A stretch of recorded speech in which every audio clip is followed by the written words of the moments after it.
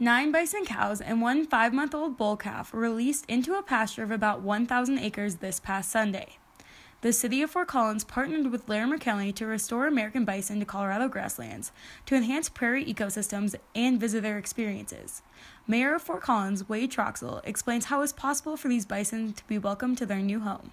And because of community members and the open space and natural areas taxes that are key to bringing back the bison to northern Colorado. You made the Fort Collins Soapstone Natural Area a reality and the Red Mountain Open Space reality possible by voting in support of these natural areas and support of the sales taxes to do so.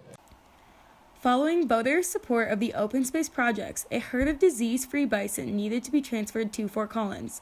The most sought-after bison are in Yellowstone National Park because they hold original wildlife genetics as well as highly valuable genetic diversity.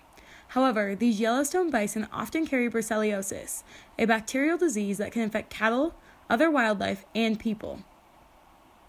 The Colorado State University Reproduction and Biotechnology Laboratory joined with the USDA APHIS team to help propagate Yellowstone bison genetics with reproductive cells and bison embryos that are brucellosis-free. Lead reproductive scientist Dr. Jennifer Barfield explains the challenges of creating disease-free bison. Like every step of the process is a challenge, and then once you establish the pregnancies and you're waiting for the babies to arrive and you're hoping they're healthy, each part has its own kind of challenges and nerves that are associated.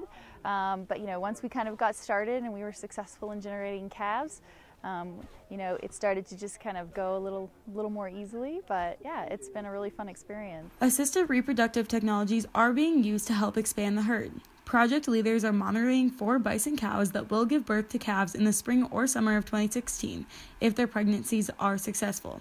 Eventually, the herd could grow naturally and contribute other animals to conservation herds in the United States.